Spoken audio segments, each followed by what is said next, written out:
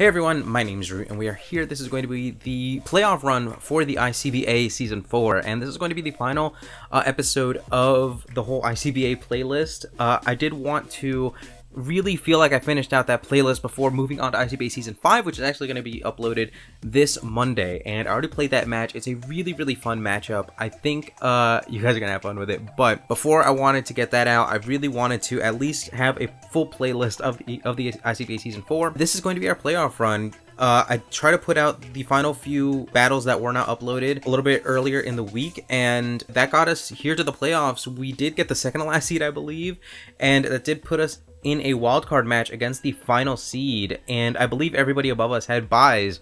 So we're really kind of playing for our playoff contention here. But I'm just going to get into this matchup.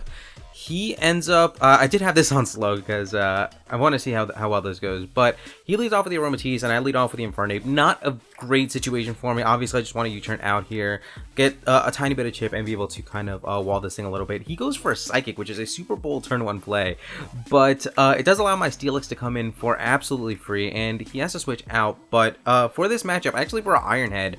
Now, Aromatisse is so slow that Gyro Ball actually doesn't do as much damage as I needed to, and I think, I don't quite remember, but I think I might have made my my Steelix Sheer Force for this matchup. I think it might have been one of the only times that I brought Sheer Force Steelix just for this particular matchup. But he sets up rocks. That lets my Celebi come in. I can set up rocks on his switch and just U-turn out back into the Steelix, and I'm not too concerned about what this Aromatisse can do in front of the Steelix, because from what I've seen before in this interaction before, I don't think I have to fear the HP fire unless he's really hiding that very well from me. So I honestly expected him to switch out. That's why I switched out myself into my Celebi. And it was pretty unfortunate. I'd get a special attack drop, but I really didn't expect him to want to stay in here. I thought that he would think that I could potentially pack the Toxic, and that would hurt the Aromatisse quite a bit in this situation, but instead he just stays in. If anything, I thought I felt like he had a lot of options to go into, but now it starts to make sense why he's just staying in. He wants to try to use me as fodder and Calm Mind up for free. And I did go into Blastoise temporarily to get a Rapid Spin off, but now I realize how serious this is. I cannot let this Aromatisse just set up for free. So I go into Steelix, kind of panicked, but we do still take those hits reasonably well. And that Sheer Force Iron Head, I believe it's Sheer Force Iron Head, is still doing so much damage. Enough damage where it actually scares him out now as he goes into the Claydol. And at this point, Steelix is kind of free to just hit this thing twice. I do get an Iron Head off, and then I get he gets a Rapid Spin off, which lets me get a follow-up Ice Fang off. So we do get each other's rocks off. Alright. We do get each other's rocks off the field, but I gave up my Steelix, and in return he gives up a lot of HP onto his Claydol and his Aromatisse. Enough where they are not going to be too big a factor for the rest of the match. As you can see, my Infernape can just come in and U-turn for the rest of this Claydol's HP. But I'm reasonably okay with how that initial trade went off with my Steelix and his other two mons, but I go into my Celebi, which lets him go into this thing for free, and I have to hard switch into my Infernape here. I'm gonna get Intimidated, which sucks because of the fact that he can Mega Evolve now. It goes for the Signal Beam as I attempt to U-turn out. I clearly reveal that I'm Scarfed here, but there wasn't really another option for me to go for. He goes for a Volt Switch as I go into my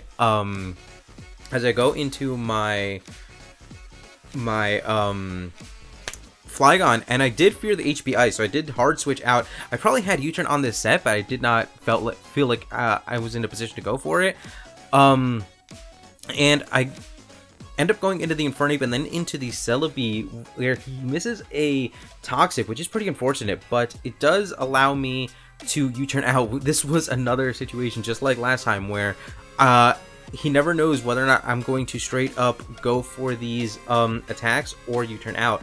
But I did expect a King Shield here, and I try to take this as an opportunity to really try to go in a little bit. I go for the Dragon Dance, and I go for the Earthquake. He can then go for the Secret Sword, and not enough damage.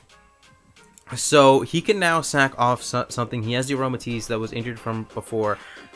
but I am at +1/+1, and I'm in a decent enough position to do some damage to the rest of his team. And here, I go for the Z Dragonclaw. Now, Z Dragonclaw should have taken a Dragonite out, even through multi-scale, and he had the extreme speed. Turns out he was banded extreme speed, which was incredibly smart on his part, I think. But I end up bringing this thing in. He can't really play too risky around this. I expected the Milotic to come in. I Dark Pulse. I got the flinch, which allows me to take out this Milotic. I'm still kind of upset about the Flygon, but I can't really be too upset because I was able to take out this Milotic decently well, and now I have a Mon advantage, and now I can start to think about a potential end game. I think this might have been a sack. Like, maybe he goes for a Thunderbolt, but regardless, I don't think this was going to do anything in this end game no matter what, so I just go into this because I wouldn't have taken a Thunderbolt into a Signal Beam anyway, so this was probably a sack in this situation. Allows me to go into my Infernape, and whether or not I stayed in, I just went for a Flare Blitz straight up. That is pretty wild of me, but now I have to switch out. I go into my Blastoise, and now this thing is banded, right? So in our first matchup, my Blastoise was able to pretty much hard wall this Dragonite, but now that it's banded, he can 2-hit KO me, and that puts me in a pretty rough position. Like, not even gonna lie about that. And now I can go into this thing. I can get an Ice Beam off, and here I'm starting to see a little bit of a light at the end of the tunnel because this thing is going to outspeed me. He sees that I'm Life 4, but I do pack the Water Shuriken specifically for this interaction. If he takes any damage coming in, then my Water Shuriken can potentially clean up that Manectric after that.